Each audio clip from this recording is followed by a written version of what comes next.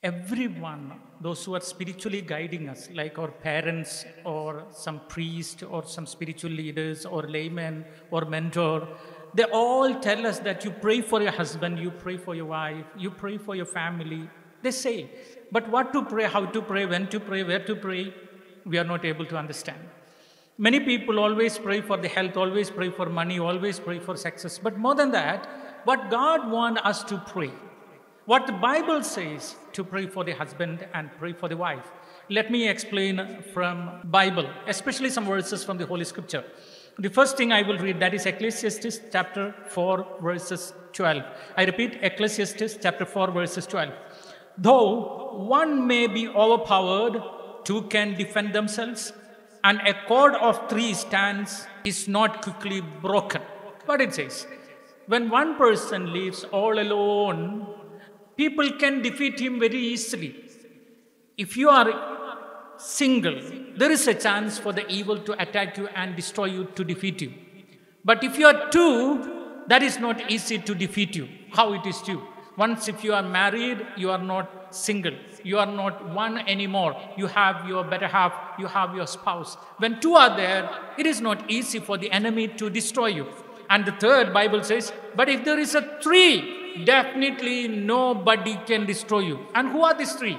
You know, it is very clear. Bible says, husband, wife, and Almighty God. So, I must say like this, Almighty God, husband, and wife. When all these three to come together, nobody can defeat the strong ropes of these three. You know why Bible says like this? Your first prayer for your family should be for the unity of this Trinity. I mean this Trinity. God, husband, wife. And your first priority should be the unity of all three. There should not be separation. I or you, we are three. That God, me, my spouse. And pray for this unity so that you will be strong and nobody can defeat you. Also with the same, I want to read one more word from Bible. That is Ephesians chapter 6 verses 12. Let me repeat the same. Ephesians chapter 6 verses 12. We read like this.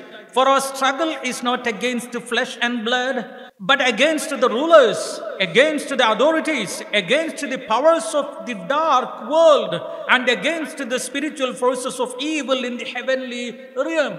What it says, my brothers and sisters? Many times you think that your husband is your enemy or his family is your enemy, and you think your wife is your enemy and her family is your enemy. But actually there is no human enemy for you all. Please understand, there is no enemy for you. Your spouse is not at all your enemy. Bible says your enemy is a third party, that is called the devil. Because we read in Gospel of John chapter 10 verses 10 says that Satan comes to destroy, to kill, and to steal. You know, mainly he destroys the peace of your family. You know how the Satan enters in your wife? She comes and tells you something and immediately you misinterpret that and you get angry to her saying that she is my enemy. She is disturbing my peace. Her family is disturbing my peace. So always we think that she or her family or he or his family is destroying my peace. They are my enemy.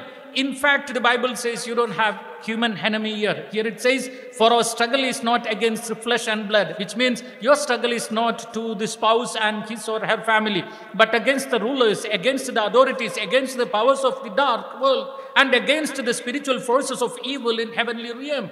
Maybe your family is very peaceful and a small heaven on earth, but the Satan dwells there. Satan enters into your spouse and come and speak to you something bad which triggers your anger, and all the peace is destroyed in the family. So what the husband and wife must pray, you must pray, God give us the grace to understand our common enemy. I repeat, God give us the grace to understand our common enemy who works against our family. So suppose if the wife triggers the anger of the husband should think that she is not. It is that spiritual forces which is working in her to trigger my anger, to put fire on my anger and to destroy the peace. So I must sit with her and I must hug her, I must kiss her, I must give some lullaby and I must talk to her and find out what's happening in her. And I must tell her that, see, you are not my enemy, I am not your enemy, and my family is not your enemy, your family is not my enemy. We are one team and the common enemy is the Satan. So this is what happens in your life. He hurt you because of my words.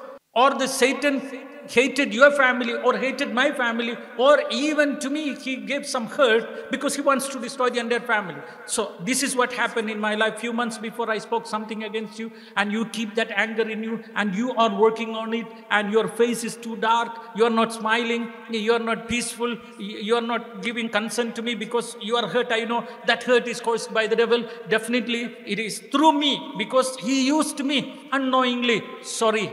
Husband must say sorry to wife, wife must say sorry to the husband, and they must understand the common enemy is something else. In short, what I want to say, my brothers and sisters, always when there is an argument in the family, your spouse is not against you, but the problem is your enemy. So both of you must stand against the problem, whatever it may be. If you're not understanding, I will give you an example, my brother. For example, your wife, this evening you came home and she's not very happy. Her face looks very dark. Next day morning, as usual, she's not saying good morning. She got up and walked out and she's doing her own duty. You call her, she's not hearing. She's not minding. And you went to office, she did not give you a hug and kiss and bye, nothing. Evening you came back again, she is very, very dull. And you asked something, suddenly she shouted. So you think that she is your enemy. Instead, if you think that the enemy is a third party who is using her to provoke me, you can go and ask her, hello baby, what happened to you? You were very kind and you were very soft and you were very smiling and I was very healthy in this family. Last 2 days you are very dull. What happened? Then she comes and says, last week when you went to your house, I also came with you. You know what happened? Your dad has said that word and it provoked me. Now I am meditating on that. And that hurts me a lot. And lot of unwanted thoughts coming. So I am unable to smile. I am unable to hug you. I don't know what is the problem. Then you will realize, okay, this is a problem. So why can't we fight the enemy together? You will tell her, okay, what my dad said is not against you. He is very elderly man. Come, we will go and ask and clarify the things. You take your wife, you ask her to join with you. Both of you go to your house and speak lovingly, kindly. And if there is a problem, just reconcile it and then be happy. That's all. So always when there is a third enemy in the family, you must come together. You should not fight. Always, if any fighting in between you, that is actually due to the third party. The third party is the devil. It is not flesh and blood.